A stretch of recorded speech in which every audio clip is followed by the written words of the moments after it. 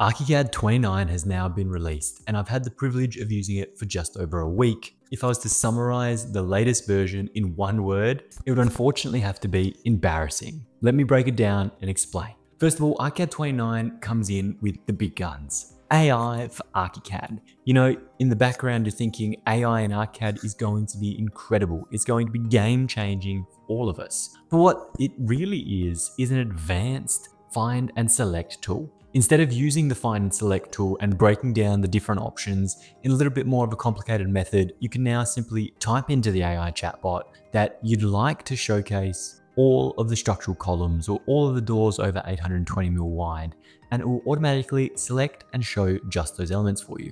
Now, this definitely has some advantages over the traditional find and select, but I wouldn't call it groundbreaking AI in any way, shape or form. Then to rub salt in the wounds, they're proclaiming that it is an advanced chatbot specifically trained exclusively on ArchiCAD content, ArchiCAD courses, and knows everything about ArchiCAD and general standards. The caveat is, when it comes to those general standards though, it's only been trained on UK standards. So here in Australia or in America or anywhere else around the world, you're not going to be able to use the luxury of the inbuilt chatbot. Instead, you're going to default back to ChatGPT like we all have for the past year and probably never use this AI function. To be cynical, I fear that it's going to turn into a very similar advanced new feature like the AI visualizer, a haphazard integration into ArchiCAD that generally just dies after a few weeks of trial because it hasn't been fully executed. Further yet, there is even more promises of great advancements to the AI that just seemingly aren't coming and have no roadmap either. So I'm very, very cynical on the whole ArchiCAD 29 AI update, and that's where this whole embarrassment starts to stem from. Given that ArchiCAD has just completely changed their pricing model, gone from perpetual licensing to cloud licensing, you'd think that they'd be introducing massive, massive updates to the system. But no, instead we're paying thousands and thousands of dollars every year now to maintain our subscription, compared to what we were paying cents on the dollar the year previous for an update that is lackluster.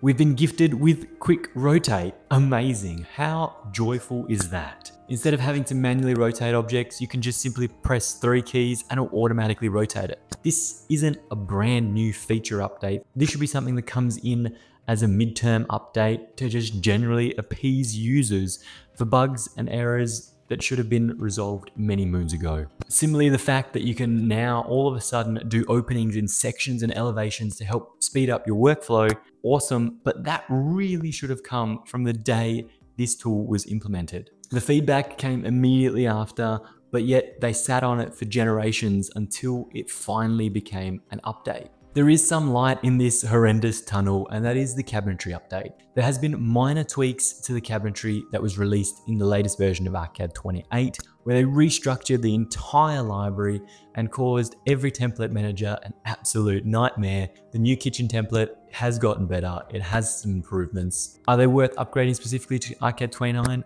Absolutely not, but it is definitely a positive in this negative story today. There are a couple other additions to ArchiCAD 29 that have come exclusively to ArchiCAD 29, and I phrase it that way with a bit of a cheeky grin. You see, dark mode in macOS is brand new to ArchiCAD 29, and that unfortunately isn't true at all. Dark mode has been promised in macOS since as far back as ArchiCAD 26 from memory. I could be slightly wrong, but it has been promised for many versions, and part of the release notes that dark mode is now available, and it's this grand gesture. So I'm completely discounting dark mode as a new feature in ArchiCAD 29. We'll jump back to some of the things that are a little bit more positive. When you previously imported 3D images into your documentation package, it was defaulted to 72 dpi. You were unable to change that in past versions. You do have the flexibility to change it and increase it to whatever you need, which is amazing because you can get high quality 3Ds directly exported out of your ArchiCAD model without having to do too much extra work. Here's the downside of it. In the ArchiCAD official video, they showed a 20 dpi video upgraded to 300 dpi instead of a 72 to 300. This is a vast difference from 20 to 72, and they made this feature seem like a gigantic leap when genuinely it's just a nice little touch that once again should truly have been just a gesture of goodwill from ArchiCAD in a hotfix and gone, there you go, we've fixed it, you're welcome. The theme of minor updates continues with filter and select unused views. You can instantly find and manage unused views in your project to simply clean it up and make your ArchiCAD project a little bit easier to run. Again, not a huge advancement, but a nice little checkbox to tick nonetheless. Like most users watching this video, I've been using ArchiCAD for years, and I've been using the renovation status for many years too. Finally, do we have the option of adjusting the markers to elevation statuses as well. So if we want our section or elevation markers to be new, existing, or demolished, we have that ability now in ArchiCAD 29. Again, is this a huge update or is this something that should have been a hotfix? I'll let you guys decide, leave a comment down below. With not many more grand features left, I'll quickly run through the rest of the updates in ArchiCAD 29.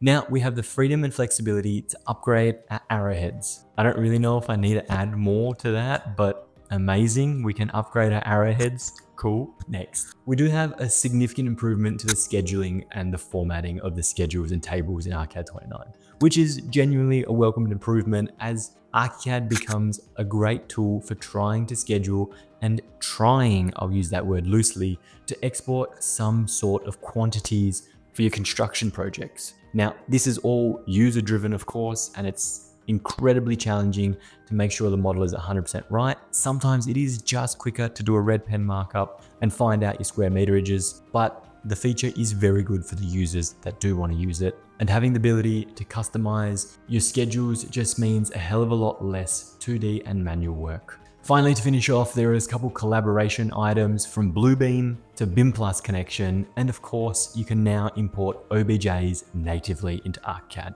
Depending on the OBJ file, the complexity of the polygons, and the size of the model, it's again going to slow down your ArchiCAD model just like FBX models do, but there are so many amazing objects in OBJ format that at least it gives you the added advantage of bringing them into ArchiCAD if you're not using a real-time rendering software. Anyway, that is all of the new features for ArchiCAD 29, at least what they've told us today and what I've been able to experience over the last week. They are promising great new updates. They are promising more in 29. But until that day happens, I can't make a comment. I can't give you guys any feedback. And I remain disappointed and embarrassed for ArchiCAD. Anyway, that's all for me today, team. Thanks so much for watching. I hope you enjoyed the video. If you did, make sure you smash that subscribe button down below. And like always, I'll see you next week.